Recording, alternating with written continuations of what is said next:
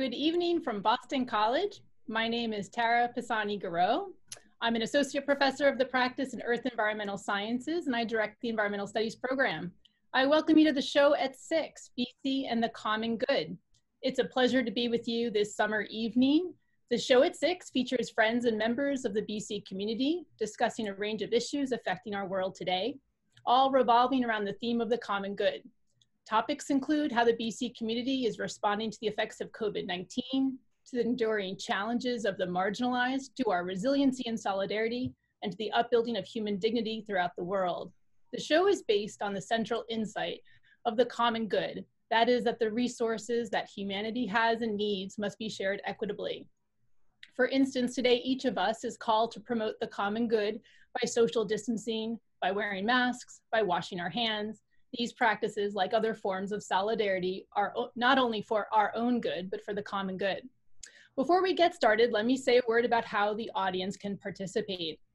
At 6:40, my co-host and I will ask Dr. Landrigan questions from the audience. Members of the audience can pose a question before 6:40 via the Q&A button at the bottom of the screen.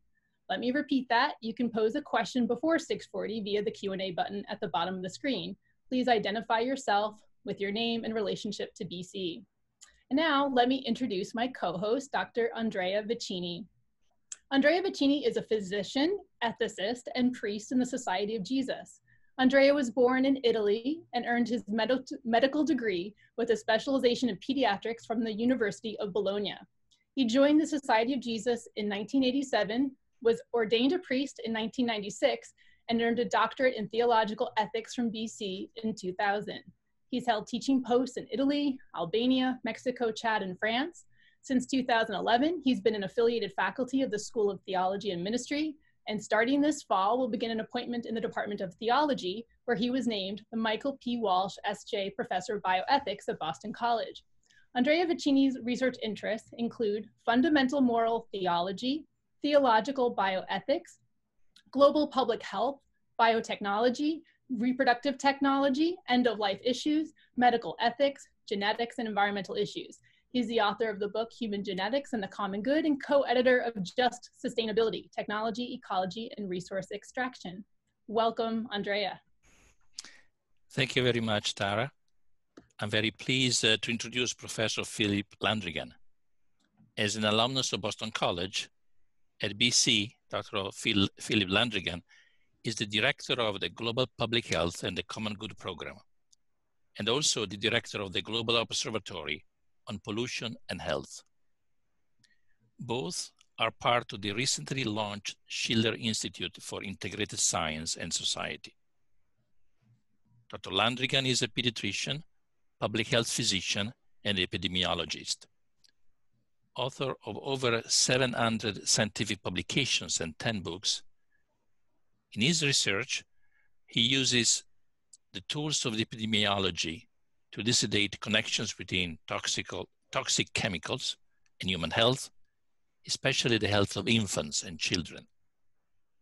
He's particularly interested in understanding how toxic chemicals injure the developing brains and nervous systems of children, and in translating this knowledge into public policy to protect health.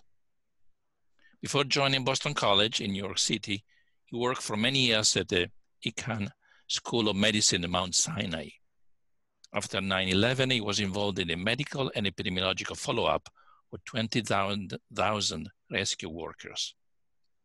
From 2015 to 2017, he co-chaired the Lancet Commission on Pollution and Health, and in 2017 issued a landmark report on pollution, highlighting how pollution causes 9 million deaths annually and is an existential threat to planetary health.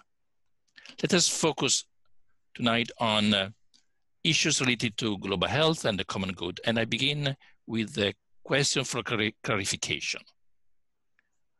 You have been working in health your whole life. Can you help us to understand better the distinction between global public health and medicine?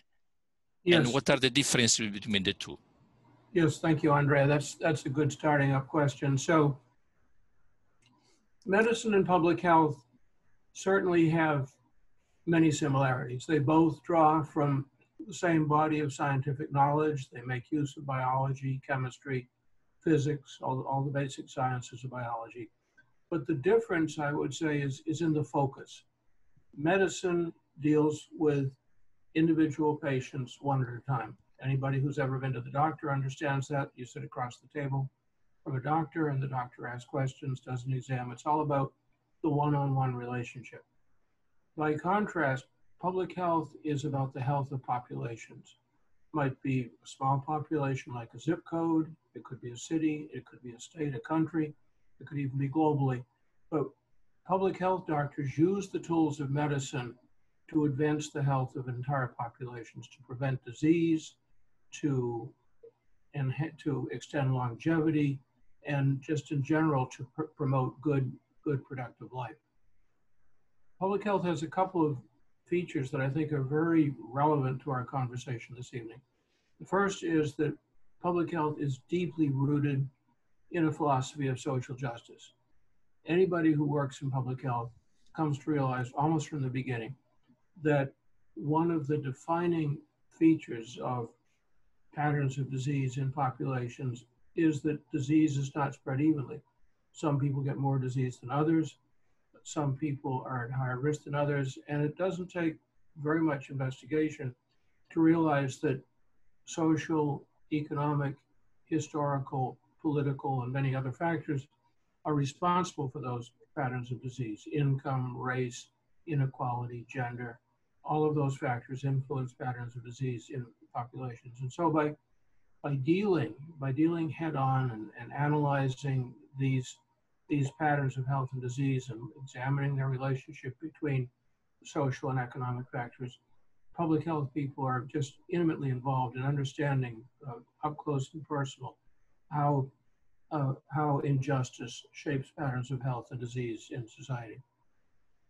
Public health is also very much aligned, especially when we look at global health and planetary health, is very much aligned with Pope Francis' teachings in the encyclical Laudato Si, where the Pope encourages us to care for all of our brothers and sisters on this planet and to care for the planet herself, our common home.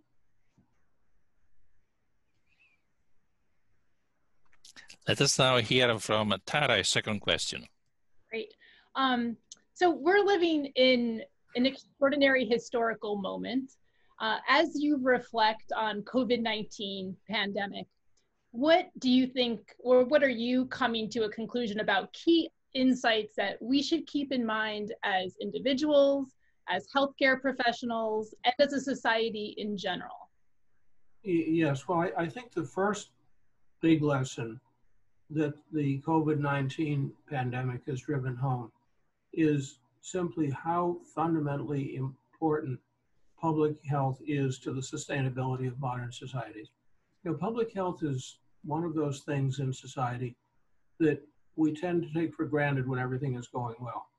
Nobody was thinking a year ago this time about epidemiology, nobody except people in the field were thinking about epidemiology or biostatistics or the mathematical modeling of the spread of disease. But suddenly these topics are on everybody's tongue because we've all been reminded through this pandemic just how powerful infectious diseases can be, and how in the span of just 6 months, from December till June, this pandemic has spread across the world. It's caused more than 8 million people to become sick, and those are the ones we know about. It's caused more than 750,000 deaths. Many of those illnesses, many of those deaths could have been prevented if countries around the world, including the United States, had had more robust, better funded, better staffed public health programs in place that were poised to jump quickly on this epidemic. And we've seen the contrast between countries like Korea, Singapore, New Zealand, that had robust public health systems, jumped on this disease and squelched it very quickly, versus a country like ours that takes a very laissez-faire attitude, and the disease is still raging. I just looked at the statistics this morning, and in Arizona, the cases are going up at 1,000 per day, which is just really dreadful, and it means a great deal of human suffering is going to result as a consequence, and it could have been prevented. Bill, can I jump in there? Were you surprised that our public health system wasn't better prepared for this? I mean, the United States is touted as having the best medical capabilities in the world. Did it surprise you? Well, we do a marvelous job in this country of treating people who are sick. We have some of the world's best hospitals, best cardiologists, best oncologists, people in all the medical specialties. If you get sick and you have a little bit of money, there's no country in the world better positioned to take care of you than the United States. But we don't do such a good job on public health. Out of every healthcare dollar, only 2 or 3 cents goes into public health. And over the last 20 years, we have gradually across the country disinvested in public health. We've disinvested at the federal level. The budget for the Centers for Disease Control has been cut, where I spent 15 years of my life. The budgets for state health departments have been cut. The budgets for most city and county health departments have been cut. And the result is that when something unexpected, predictable, but unexpected as to time and place, like this epidemic comes along, health departments simply don't have the boots on the ground to mount an effective response. Could have been different. We could have put money into the CDC, but instead we took it out. We could have maintained a pandemic preparedness desk within the Office of the National Security Advisor, which we had until about 3 years ago, but we took that out. And the consequences, we were caught unprepared, and now people in this country are paying the price. I want to ask you one more follow-up question to this. So in my neighborhood, I've been noticing for a number of weeks, really since the maybe first phase in of reopening, that young people in my community were probably most likely to not be social distancing, not wearing masks. I saw some teenagers huddled over a phone. That was in like May, sharing a phone and looking at something. And recently now we're seeing some states have reported an increase in younger people testing positive for the virus. What do you say about young people's role in this pandemic when they're maybe less vulnerable to the symptoms, but also are part of the spread of the disease? Yeah, a community for us that has so many young people as at the heart of our community. Right, I think that's a great question because it comes right at the nexus of personal freedom and social responsibility. You're absolutely correct. Young people are much less likely than older people to develop serious disease from COVID-19 or to die from COVID-19. They're relatively protected because of their biology, but they can certainly become infected. And once they're infected, like anybody else who's infected, they have the ability to spread the disease through coughing, through sneezing, through touching, and so forth. And so I feel that when I see young people, and I've seen the same thing that you're saying, that it's the youngsters who are least likely to wear a mask and maintain social distancing, I feel that somebody really ought to be speaking to those kids about social responsibility and about the common good.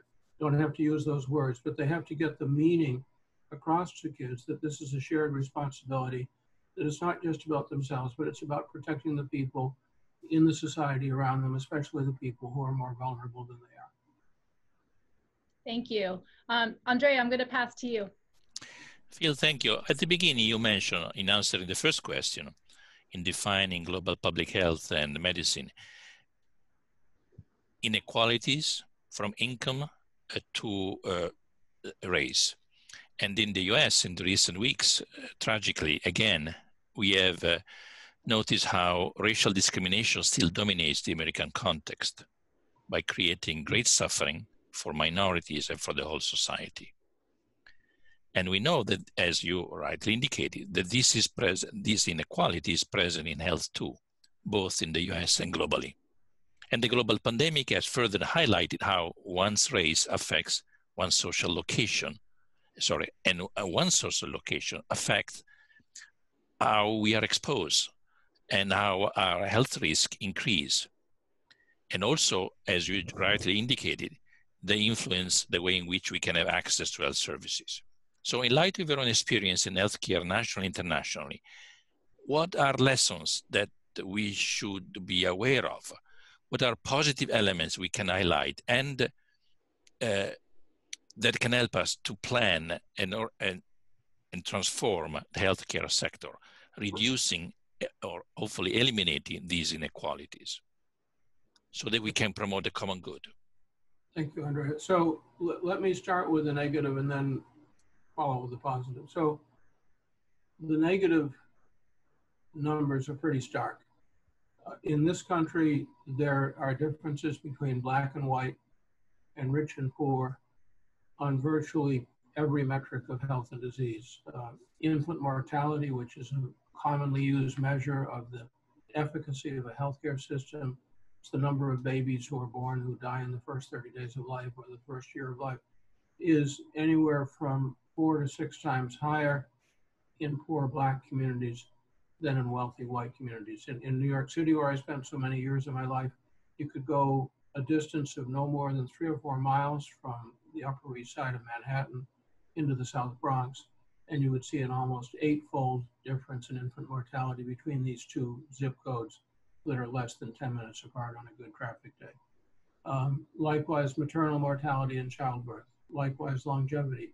Black people, on average, live shorter lives with more disease than white people.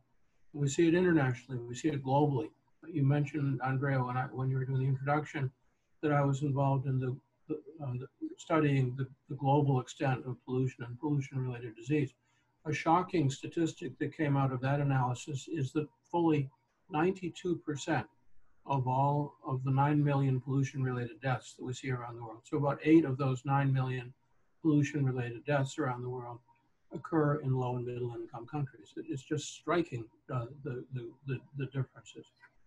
We've certainly seen it in the COVID-19 pandemic. Anybody who reads the papers has seen the statistics, the differential mortality rate between white and black, between rich and poor, between the much higher mortality rate in Chelsea, Massachusetts, a densely populated, ethnically and racially mixed community, compared to the suburban towns to the west of Boston College. Huge discrepancy in mortality. Now, on the positive side, we have seen some extraordinary gains made in reducing those disparities in recent years. One of the brightest places in the world, believe it or not, this is contrary to most people's preconceptions, is Africa. So in 1950, the infant mortality rate across the African continent was 187. That's to say that 187 out of every 1,000 babies died before their first birthday. Today, it's still way too high. It's 51 compared to something like 4 in this country. But nonetheless, it's come down by something in the neighborhood of 2/3. Likewise, in the same time span from 1950 to the present, life expectancy in Africa has gone from 36 years in 1950 to 64 years today, close to a doubling. So what these numbers show, they're only statistics, but what they, statistics are people with the tears wiped off. And what these numbers show us is that with concerted efforts that have been made by the Gates Foundation, the World Health Organization, PEPFAR, which was the President's Emergency Fund for AIDS, initiated by President Bush, these concerted efforts, money, staffing, goodwill, have truly advanced the common good in some of the world's poorest, most disadvantaged places. Do they have a long way to go yet? Absolutely. But we've come a long way, and we've done so in a reasonably short period of time, which gives me hope for the future. What makes me get up each day in the morning and do this work, even though sometimes it's a long haul and there's not much to show at the end of any one day, is you realize that if you're patient and persistent in this field, you can bring about an awful lot of good over a certain span of time. Thank you, Phil. And this can be very encouraging, thinking at the new generations, the future generation students who can make a difference, continue to make a difference in the field. Yeah. Tara, to you now. Yeah. So I want to talk a little bit about your specialty in pollution, and the relationship between air pollution and COVID-19 has been pretty intricate. Can you discuss the effect of air pollution on people's vulnerability to COVID-19? And in that explanation, mention what we mean by air pollution, and also the effects of reduced air pollution from the stay-at-home mandates across the globe on public health. So there's like the twofold part to pollution in the pandemic. If you could talk about that, whatever you want to talk about in that subject would be great. Well, like you said, it's an intricate relationship. There are many threads here. So I think the piece of the relationship that has been most immediately in the news of late is a paper that was produced a few weeks ago now by, by a team at the Harvard School of Public Health, which looked at the correlation between pollution and COVID-19 mortality rates by zip code in the United States. And what they have reported is that people who live in more heavily polluted zip codes are more likely to die of COVID-19. And the question, the problem is it wasn't a very detailed analysis. It was sort of a first cut analysis. And you need to unpack the statistics to know what's there. First of all, I would certainly say it makes sense to me as a medical doctor that air pollution, which is fine microscopic particles in the air that people inhale into the lungs, and those particles tear up the airways in the lungs. It makes sense biologically that if the virus falls into an airway that's already been chewed up by pollution, it will be more likely to take root and cause severe disease. But at the same time, you have to understand that the neighborhoods that are most polluted also happen to be the neighborhoods that are poorest, that are most likely to be inhabited by minorities, racial and ethnic minorities. And so, and this correlation between pollution and minority status has been referred to as environmental injustice. It's just another dimension of racial injustice. So these things go together, and it's going to take further research to sort out how much of this pattern that's been reported, how much is actually due to pollution, and how much may be due to social and economic factors. But there's other ways in which pollution increases susceptibility to COVID-19. And in particular, I want to focus for a minute on what's called fine particulate air pollution. Fine particulate air pollution, which goes by the code name of PM 2.5, refers to airborne particles that are smaller than 2.5 microns in diameter. So these are particles that are substantially smaller than the diameter of a human hair. And the air, every breath we take, we inhale thousands, if not millions of particles into our lungs. But PM 2.5, of course, is not spread evenly across the country any more than any other risk factor for disease is spread evenly. It's concentrated in poor minority neighborhoods. It's concentrated along highways and near factories and such. And over the years, people have done some elegant long-term follow-up studies of populations exposed to various levels of PM 2.5. And what they find when they follow populations forward over a number of years from the time of first exposure, they find that long-term exposure to PM 2.5 is associated with a whole series of diseases. First and foremost, not surprisingly, air pollution is associated with chronic lung disease, but it's also associated with increased risk for heart disease, for stroke, for diabetes, possibly for chronic kidney disease, possibly for dementia. And in children, it's absolutely linked to low birth weight, premature birth, and childhood asthma. And so air pollution increases risk for all of these diseases, which themselves are known to increase risk for serious outcomes and mortality from COVID-19. So it's a tangled story, and I think the bottom line is pollution is not a good thing, and I think it's fair to say that at least indirectly and possibly directly, pollution increases risk of death from COVID-19. And I guess the other part that I have been thinking about too is that with the stay-at-home order, we saw local air pollution levels go down across cities around the world, yeah. In places that have been historically extremely polluted. So I'm curious about how that's going to play out in people's health. Just even if they have better air quality for 2 months, will that, improve their chances of survival if they were to get COVID-19, for example? Yeah, I've been thinking a lot about that. So these declines in pollution have truly been remarkable, and they're visible from outer space. Satellites that have flown across China, that have flown across northern Italy, that have flown across India, and even across the United States have seen striking declines in the levels of pollution that can be visible, that are visible from space. And actual measurements on the ground show a better than 50% decline in air pollution in New Delhi, a 30 to 40% decline in air pollution in parts of Europe, 25 to 30% in New York City and Los Angeles in the USA.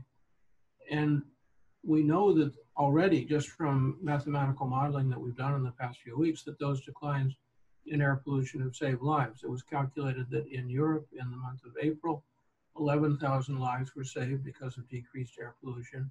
In China, during the months of January and February, that 77,000 lives were saved. Wow. That's brilliant, but that's not the end of the story, because what this experience says to me is that it suddenly opened the eyes of people around the world to the possibility that pollution is not inevitable, that it can be controlled. Obviously, you don't want to control it by having a pandemic, but nonetheless, this experience shows that pollution can be controlled, that pollution-related disease can be prevented. And I think that realization, which I think was not understood by so many people around the world before this pandemic, opens up enormous possibilities for what the world does during the post-COVID recovery. So we have a choice. We can just say, we'll go back to pollution, inequity, racism, and all the bad things. Let's just put this pandemic behind us and get it out of our minds. Or we can learn from what we have seen. We can take the trillions of dollars that are being put into these recovery packages in countries around the world, invest that money wisely, and instead of restarting up coal-fired power plants or building out natural gas facilities, we could put this money into wind and solar. And if I were an investor, if we had our colleague Jeremy Grantham on the show this evening, an investor would tell you that this is probably the best time that there has ever been in human history to invest in renewables. In the past decade, from 2010 to the present, the fraction of electricity produced around the world by renewables has increased by 400%, from 4% of all electricity to almost 20%. The cost effectiveness of producing electricity from renewables has gone way down. In the case of solar, the cost to produce a unit of electricity has gone down by 81%. In the case of wind, it's gone down by 45%. And that's because the solar cells in the windmills and the other hardware, the transmission systems have all become much more effective. Goldman Sachs, who you usually don't think of as a public health organization, reports that for the first time in human history in 2021, there will be more investment in renewables than in any fossil fuel. And that's despite the massive subsidies that governments around the world continue to pour into the fossil fuel industry. So what that says to me, if I were investing for the long term, is I would get my money out of coal and oil and gas. I would put it into solar, I would put it into wind, and I would also write to my member of Congress and my senator and say, hey, there's trillions of dollars going through the federal coffers right now to restart the economy. Let's not waste that money on restarting coal-fired power plants. Let's put it in renewable energy. That is a great pivot to our next sort of topic. So Andrea, do you want to take it from here? Yes, so we could say in light of this conversation that the quality of life of the planet for the current and future generations depends on the two priorities that we should be able to address, health and the environment. We could say they are our common goods, and together we could protect them. If we think concretely, how can promote this? At Boston College, the Global Observatory on Pollution and Health that you are directing is engaged in promoting both. Can you tell us something about concrete projects that the Global Observatory on Pollution and Health is pursuing? And is there anything else we should do at BC to promote these two common goods? Yes, well, it's a very important question. So it's always been my belief as a person who does research in public health, but who's also interested in making change in the world, that people in our field have a responsibility to, first of all, do the very best research they can, make the research impeccable and bulletproof to criticism, And then we have a responsibility to translate the findings of that research to the people in society who make decisions, elected officials, heads of government agencies, the media, NGOs, and the general public. And so we've got 3 studies I'll mention briefly, and each operates in that mode. The first is been running now for about 1.5 years, it's getting close to the end, is a big study of air pollution in India. We've been looking at the burden of disease, and we've also been looking at the economic costs of air pollution in India.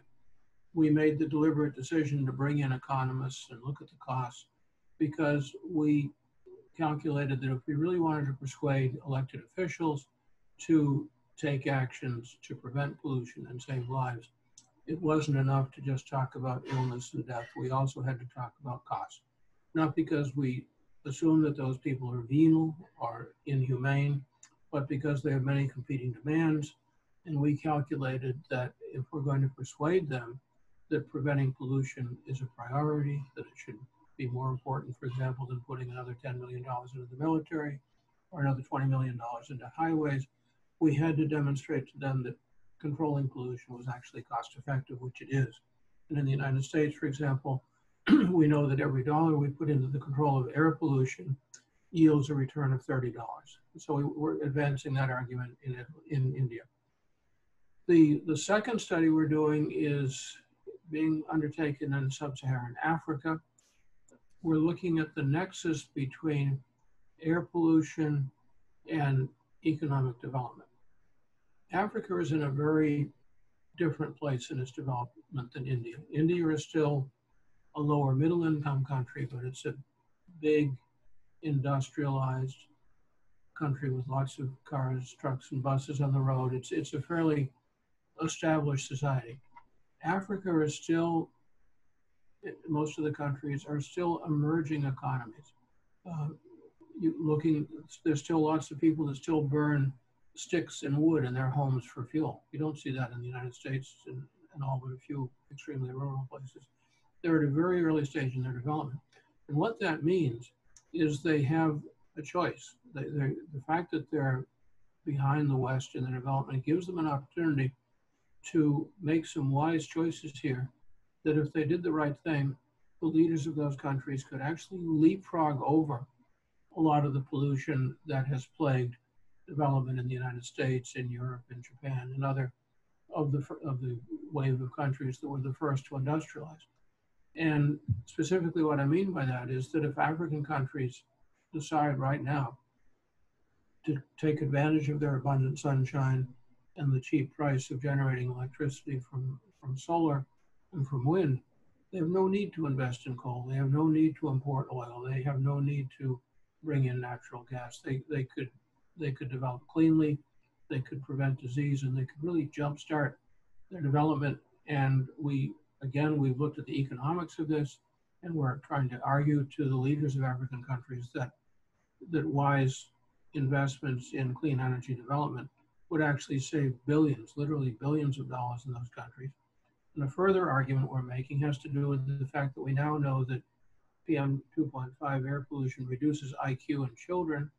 And when you calculate IQ loss across the whole population of a country, it's millions of IQ points. And so we're making the argument that if all the children in your country are less intelligent and less creative than they might have been, then when they grow up, they're going to be less economically productive. They're going to give less back to the society. The common good is going to be eroded. And so we're doing our best to persuade people by doing the right thing, by giving them a variety of reasons for doing so. Finally, our third big study is looking at the links between ocean pollution and human health. And we're doing this study with the support of the Prince Albert of Monaco Foundation, the same people that brought us Jacques Cousteau.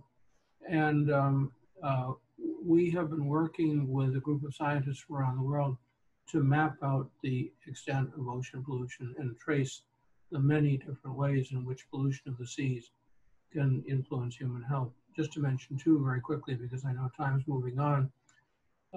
One of the big pollutants in the ocean that we worry about is mercury. So how does mercury get into the oceans? believe it or not, mercury in the oceans comes from the burning of coal in coal-fired power plants. All coal contains little bits of mercury. When you burn thousands of tons, the mercury vaporizes, goes up the stack, travels through the atmosphere, and it comes down in the ocean. And once it gets into the ocean, it gets into the food chain, it concentrates, and it reaches very high level in top predator species like tuna fish, like bluefish, like striped bass, and like whales.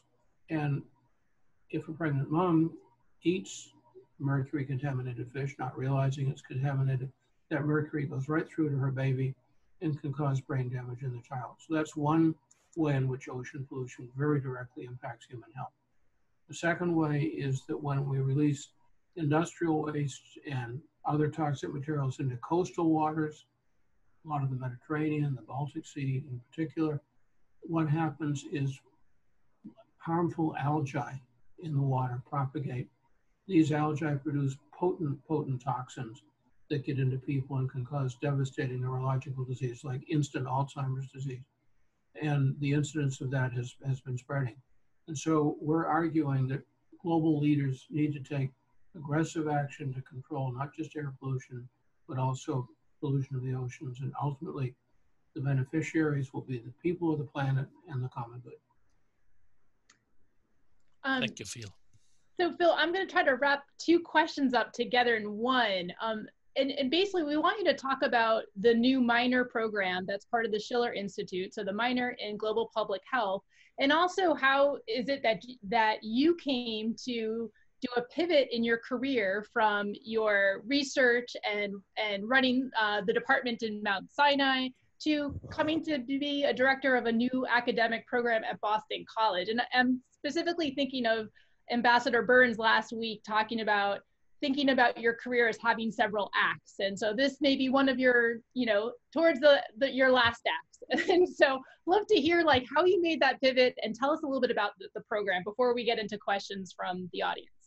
Sure. Well, the program in global public health and the common good at BC will be 2 years old in a couple of weeks on July 1. We started the minor last September.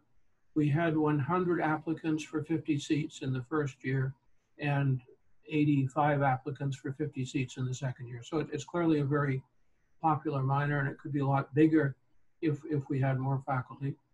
The minor is a 6-course minor. There are 3 required courses and 3 electives. The 3 required courses are firstly a course called Fundamentals of Public Health, also known as Public Health in Contemporary Society. Secondly, an introductory course to epidemiology. Epidemiology is the study of how diseases move through populations. It's considered to be the core science of public health. And the third required course is actually an option. Students could do one or the other of either a course on global health ethics, which is taught by Professor Vicini himself, or a course in public health law and policy, which is taught by 2 professors at the BC Law School, Marianne Churba and David Worth. And then with regard to the electives, we have a long list. People across the campus have generously opened up somewhere between 50 and 60 courses as approved electives, everything from history to sociology to international studies. And we're pretty ecumenical. If somebody comes to us with an elective that looks like it might reasonably impinge upon public health, and most of human knowledge does, we say, sure, that's okay, you can do it. Because we want to produce graduates who know the basics of public health, but who are willing to take it into many different directions. Some will go into medicine, some will go into nursing, but we also hope that some end up as historians, social workers, lawyers, journalists, even politicians. Great, thank you. How did I get here? Yeah. Well, the BC roots run deep in our family. My father was a BC graduate, class of 1929, and I was in 1963, and I had 3 brothers who went to BC after I did, and my brother's children have gone to BC. And going back 8 or 10 years, I set up a relationship between the pre-med program at BC and my post at Mount Sinai Medical School in New York. Started bringing students down to Mount Sinai for summer electives. was so impressed by those students. We had 8 or 10 of them per summer. They were very bright. But what really struck me beyond the obvious intelligence was just how altruistic and how dedicated these Boston College students were. And so that really got me thinking about, wouldn't it be nice to come back to BC for that next act and be part of an environment where people really were pulling together to try to make the world a better place. So there were a few steps in between involving Tom Chowles and David Quigley, but that's the short version. Great. So I think we can begin to receive questions from the audience. As a reminder to the audience members, if we have questions for the panelists, please use the question and answer button and be sure to include your name and connection to BC. And thank you for joining us. Let us begin with the first question. The first one is from Sebastian Cota, an incoming first-year student, and he says he's very interested in making positive changes in public health, mainly around the area of health equity for underserved communities. So Phil, what is your advice for him who is beginning his college journey? Well, first of all, I'm delighted that Sebastian, as an incoming freshman, is already thinking about these issues and asking those questions. I can assure you that I was not that knowledgeable or that sophisticated when I entered Boston College many years ago. And what I would encourage him to do as he goes forward is that he, in the freshman year, if he can get in, and certainly in the sophomore year, that he take the introductory course to public health called Public Health in a Global Society, and that he apply to get into the minor, and we'll take him either in his sophomore or his junior year, and that he attend as many of the lectures and special offerings in public health that are available on the campus. Maybe consider joining the Boston College Public Health Club or the Climate Justice Society, and just become knowledgeable about these topics. And finally, I'm on campus, or at least I am when I'm not socially distanced, and I'm always happy to see students. And if I can't see them up close and personal as I used to, we can always arrange a Zoom call. And I've been talking to students by Zoom all summer long. So if Sebastian wants to send me an email, phil.landrigan@bc.edu, be happy to talk to you, Sebastian. Phil, I was having a conversation with an undergrad student today over Zoom, and I basically said that you would be willing to have a Zoom conversation with her about her interest in public health. So I'm glad that I wasn't lying today. Well, you weren't. You would never lie, Tara. Okay. We have a question from Richard Porter, a public health lecturer at the Australian Catholic University. And he asks, culturally, the United States places great importance on personal freedom and liberty. I'm wondering if the US faces greater challenges than many other countries due to many people in the US feeling their liberty is being threatened, a barrier that many countries don't face to the same degree.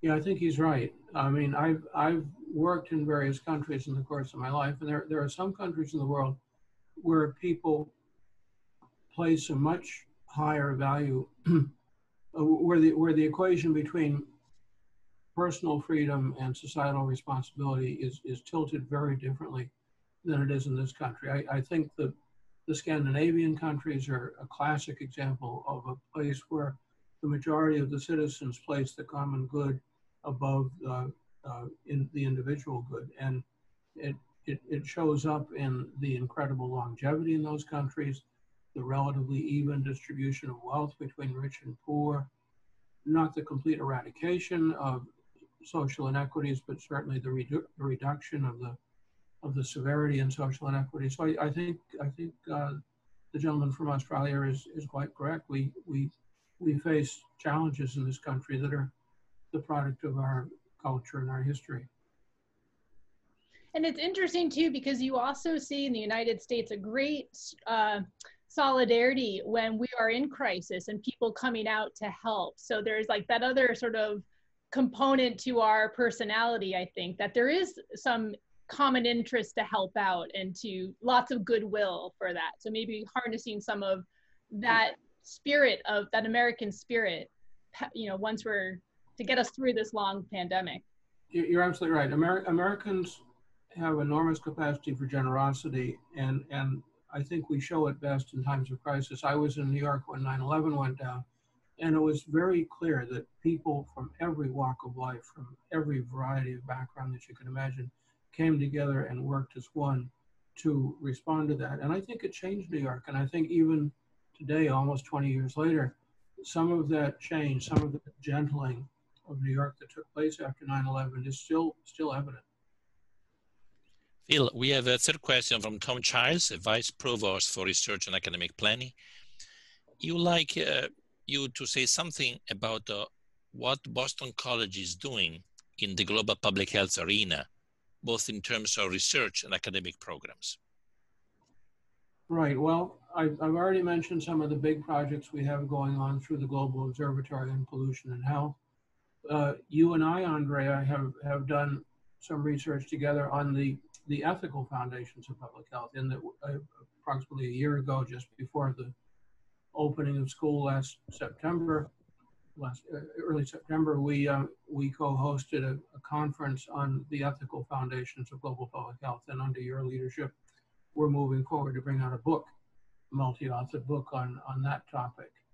And we have a number of students who are doing research projects. I had several students this year who did senior theses on topics in global public health. One student who looked at global climate change with a particular focus on India. A second student who looked at barriers to accessing AIDS medications in different segments of American society.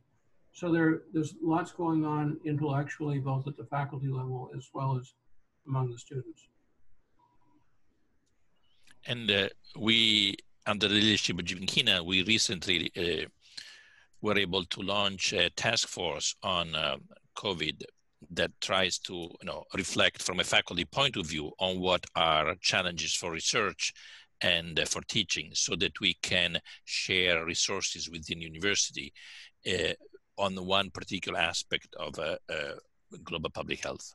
Yeah, and I think that particular committee, you and I are both on it, of course, is a very powerful initiative, because we're doing it here at BC, but we're also doing it conjointly with the 6 or 7 other universities around the world who are members of the Strategic Alliance for Catholic Research Universities. And we're trying to learn from each other and share strategies for advancing the common good in this very difficult and complex time. There's a question from Mike McGonigal, a grad student, who asks, are there possibilities for cross-disciplinary approaches to public health which may provide the theological and social justice urgency for just such a program as yours? Yes, is the short answer. For example, there are people, I know people who are public health historians. I know people who are public health geographers who look at the geography of health and disease. I would say that Andrea Vicini might be a good example of a public health theologian. Public health is a discipline that touches many different fields. It's a set of tools. It's a way of looking at the world. It's a way of looking at how health and disease are distributed across populations.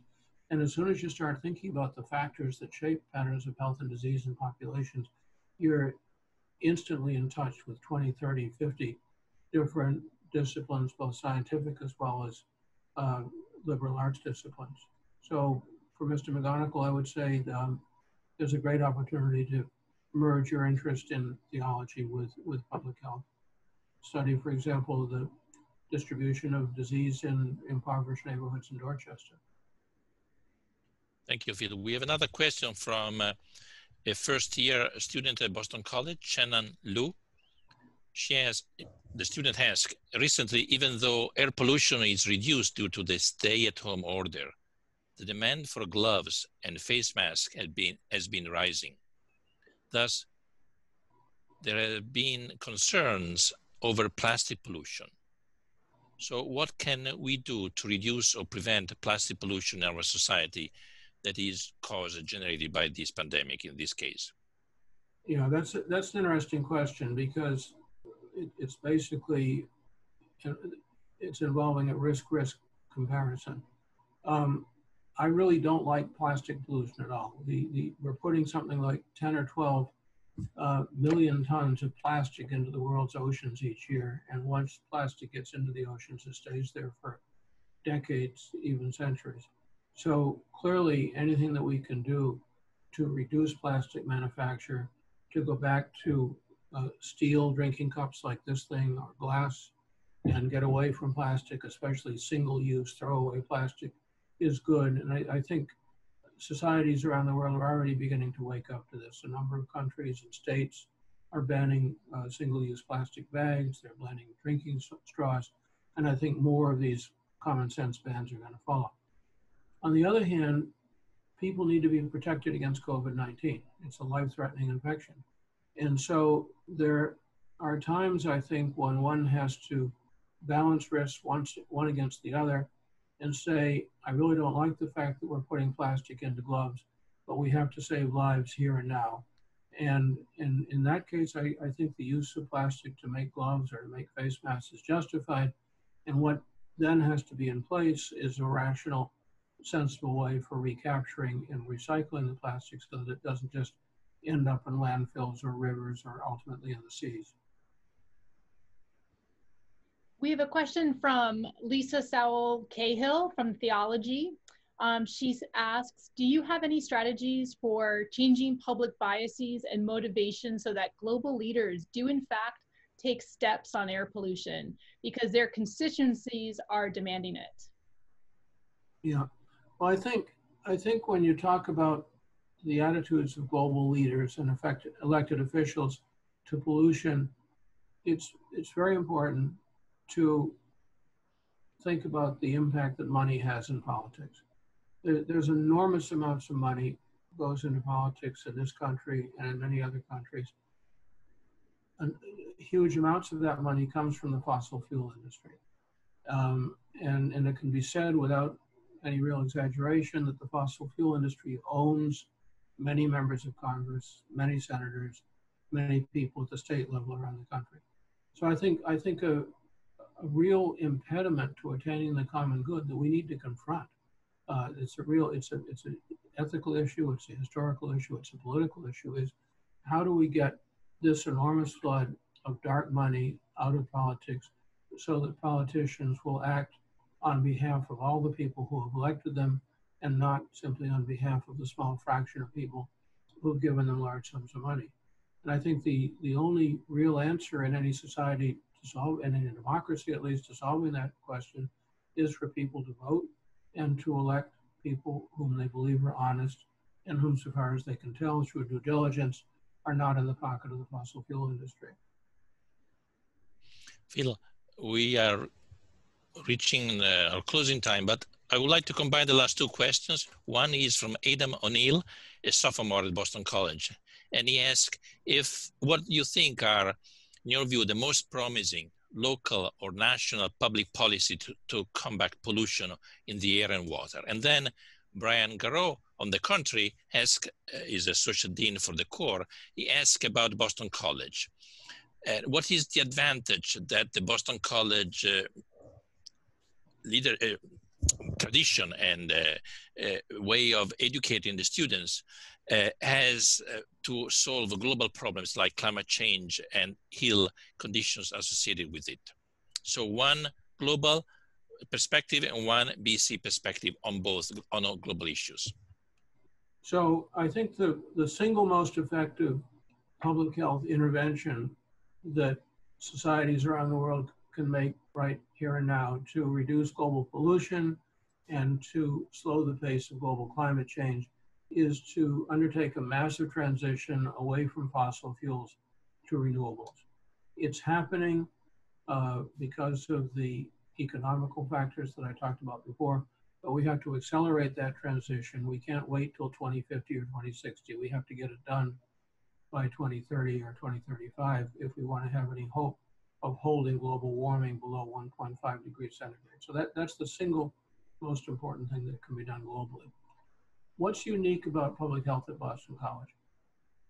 When we were setting up this program, when we were setting up the minor a year and a half, 2 years ago, we gave a great deal of thought to that. And we realized that the single most unique thing that we at Boston College could bring to global public health is the fusion of our Jesuit Catholic tradition, our ethical values with the scientific knowledge of public health. The two are eminently compatible. Neither one of them gets in the way of the other. And we operationalize this fusion in the course sequence in the minor by requiring, on the one hand, that students learn the science. They take global health in a global society, in contemporary society. They take the course in epidemiology. But at the same time, they either take the course in public health ethics or the course in public health law, so that they understand right from the get-go that the science, the ethics, the quest for advancing the common good are intimately wrapped up in each other. There are lots of superb public health programs within a 5-mile radius of Boston College. And we needed, when we set our program up, we needed to do something that made it distinct, that made it distinctively BC, that made it distinctively Jesuit Catholic. And it was this emphasis on the ethical foundations of public health that we chose as our distinguishing feature. Besides, it's obviously the right thing to do. Phil, it's hard to believe that an hour has just gone by, but we want to give you an opportunity to make any last comments or sentiments to our community about how we can create a healthy world so that all people can reach their full human potential. Okay, in 30 seconds or less. Yeah, so, well, you could take a minute or two. We can wrap it up quick. Okay, so I think I'm going to answer that in two parts. I think, first of all, everyone who graduates from Boston College, whether they're in the minor, whether they take courses in global public health or not, I hope will leave BC after 4 years with some understanding that public health is truly one of the pillars of modern society. It's simply not possible to have an effective operating modern society and not have public health. And if people didn't believe this 6 months ago, I think they mostly know it now in the aftermath of COVID-19. But that's a realization that people need to keep alive in their hearts when they're voting in the years ahead. Remember that public health is important. Don't try to save a couple of bucks by taking 2 nurses out of the public health system. Keep the system alive, maintain the workforce. The second thing I want to put out there is for students who are considering careers, whether it's in the health professions or in other fields, think of bringing public health into your career plans. If you're headed towards medicine or dentistry or veterinary medicine or nursing, it's really important to have a population perspective to complement the perspective on the individual patient that you'll have as a doctor or nurse. But if you're contemplating a career in journalism or history or politics, if you know a little bit about public health, your education will be so much the more enriched, and you'll be a far better person for it. I see a career in public health as just like a career in medicine. It's a vocation, it's a calling, it's a passion, and it's a wonderful direction for people who are contemplating lives of service to follow. Thank you. Thank you very much, Phil. Thank you to Tara, all the participants who followed us on Zoom, those who asked questions. Coming attractions, June 26th, the show at 6 features Race and Boston, the story of Dorchester. The speakers will be Honorable Linda Dorsina Forey, a graduate of 96, current Vice President of Diversity, Inclusion and Community at Suffolk Construction, and Bill Forey, graduate of 95, editor and publisher of the Dorchester Report. Host will be Regine Jean-Charles, Associate Professor of French, and Barton Howell, Executive Director of the Boston College program called Intersections. You need to register for each segment you want to attend. As you know, registration is very brief, but each segment has a different webinar link. So please check our webpage, bc.edu/show@6, 6 is a number, and see the next segments. While you are there, you can check out our archives where all our previous segments are posted as YouTube, as Zoom recordings. So with gratitude, I invite you to be well and stay safe, and good night from Boston College. And wear your mask. Bye, everyone. Thank you. Bye. Bye.